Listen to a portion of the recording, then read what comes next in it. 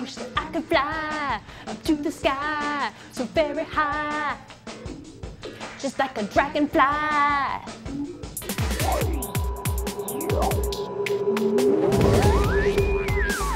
Welcome back to Fact or Fictional, the show where we look at cool tech and science from your favorite movies, video games, books, and comics, and ask, is this really possible? And if not, why not? Do you want to get away with a jetpack? Today, I've got theoretical physicist extraordinaire Sean Carroll on to discuss the future of personal jetpack propulsion technology. Hi, Sean. Thank you so much for joining us. I really enjoyed your TED Talk, Cosmology in the Era of Time. Thanks. It's good to be here. So we've seen jetpacks in cinema, comics, and video games for years now. It's one of the most desired things in technology for people for the future. Where do we currently stand with this technology? It's one of those things that it's not against any laws of nature or anything like that. It's not like time travel or warp drive or any of those other completely crazy ideas. You can build a jetpack. It's just it turns out not to be the best way to get around. So we're not that well suited for personal air flight, I guess, is what it kind of comes down to. I remember a couple of years ago, I posted a video of some guy testing out a jetpack, and someone left a comment, "Someday we will all be dying this way." So they already exist, and some are in production. For instance, Martin Jetpack seems to be one of the pioneering companies. In your opinion, how can the laws of physics be applied to further advance these systems going forward? Well, that would be the big hope, right? Is that we discover new things. We understand gravity better, or the Higgs boson, which I'm interested in thinking about. Maybe there's some way you can just make people lighter and make it easier to levitate and jetpack around. I think, again, the answer there is going to be no. There's nothing in new physics that we're studying today that makes it easier for people to levitate off the ground. Can you explain a little bit about how these jetpacks work and how you see them evolving? Well, it is interesting. People are trying, because you never know when there's a breakthrough that won't change how we do things. The Martin jetpack that you mentioned looks to me to be one of the most interesting on the market, and it's not a jetpack at all. It's a little helicopter with little air propellers, basically.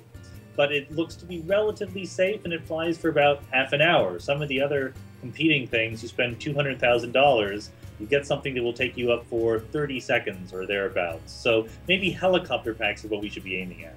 So something used by like the Rocketeer, for example, that's definitely much more of a jetpack kind of device, is less on the side of possibility than something that's more helicopter based.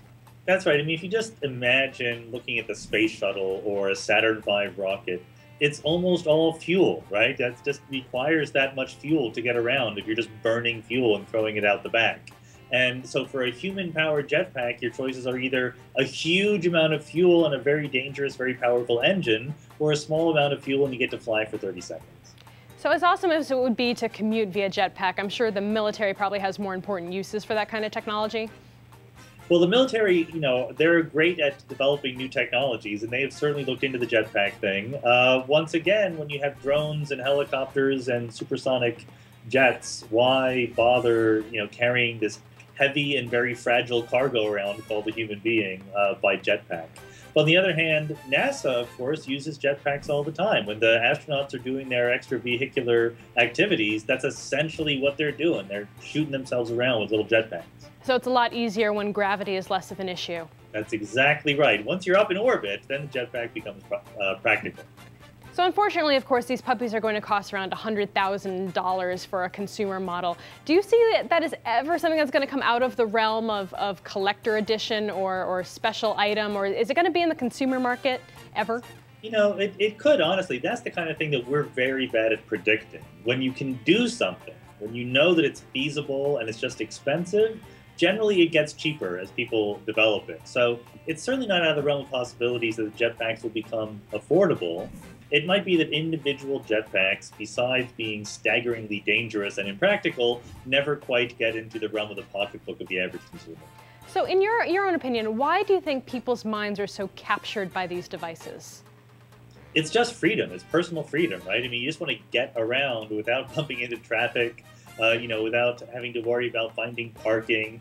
The jetpack of science fiction is person-sized. That's what makes it so attractive. To be able to just get up there and fly all by yourself, who wouldn't want to do that? So Sean, after this discussion, would you say that the jetpack is something that's fact or fictional? The jetpack is fact. It's just not a very practical kind of fact. All right. Thank you so much for coming on the show. Where can people follow your work online? My website is preposterousuniverse.com, and the new book is called The Particle at the End of the Universe. And do you want your face on Factor Fictional? Let me know what tech and science you want to see right here on the show. If it's good enough, you might see yourself on a future episode. Until next week, I'm Veronica Belmont, and this is Factor Fictional on TechFeed. Be sure to subscribe to see all of our great new shows. I'll see you next time. Did you look at that and say, like, oh, that's child's play, or is that something that wouldn't have been possible given the kind of network she was probably on? I can't speculate onto what kind of mysterious network MI6, fictional or non-fictional, may have.